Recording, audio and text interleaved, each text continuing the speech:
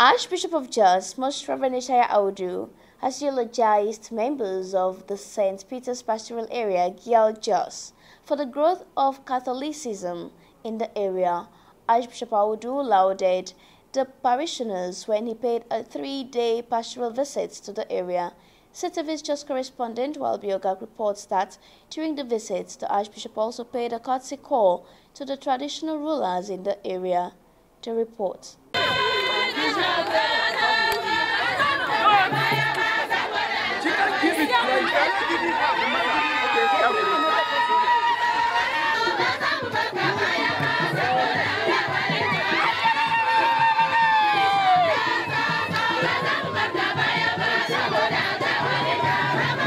Parishioners of St. Peter's Pastoral Area, Gyel, in Jos local government area of Plateau State, turned out in large numbers to welcome the Chief Shepherd, as well as participate in the lineup of activities outlined for the historic visit.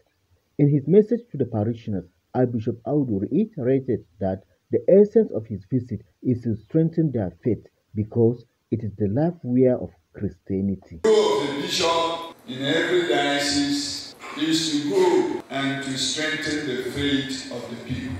So my visit to your parish is primarily to strengthen your faith. It is faith that gives life, particularly to Christian religion. Our Lord Jesus Christ, during his earthly life, emphasized the role of faith in this Christian religion that he was supreme. He taught it, he lived it, and he encouraged people to practice faith.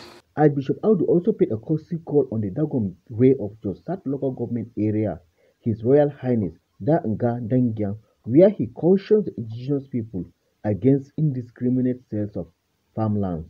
After the 4 days visit, the priest in charge of St. Peter's Pastoral Area, Gyel, Very Reverend Father Joseph Z. Mancha, the council president, chairman planning committee, and some parishioners described the pastoral visit as a historic and memorable one.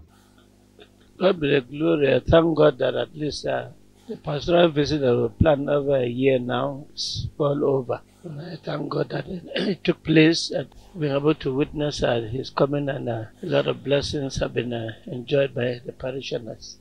He has impacted greatly on the parishioners because having an interface with them has given them real hope. They've never had it that good. So he had interface. Everybody was free to talk to him, ask questions, and he was just down to earth with all the parishioners. So they felt very relaxed and very confident that he's a good leader and he's carrying them along in everything that he's doing. So it's something that needs to be applauded.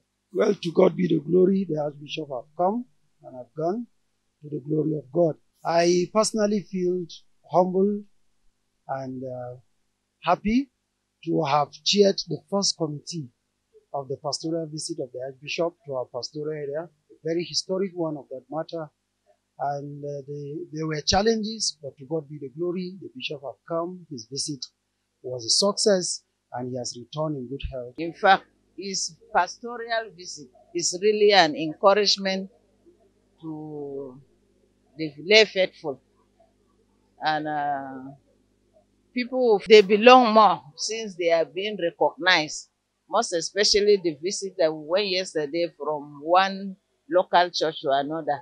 In some of the church, we have only 7 people, 1 man and then 6 women. But they were very happy by seeing him. So it's a good work. We pray that the good Lord will continue to give him the strength, carry the gospel around to the grassroots. Highlight of other activities during the 4 days of the pastoral visits include a visit to outstations, wedding of 5 couples, confirmations of candidates, award recognition of outstanding parishioners, Thanksgiving, and climaxing with the commissioning of Our Lady of Remedy Grotto.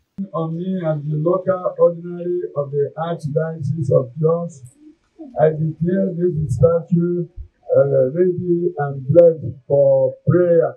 In the name of the Father, and of the Son, and of the Holy Spirit. Walbioga report from Jos.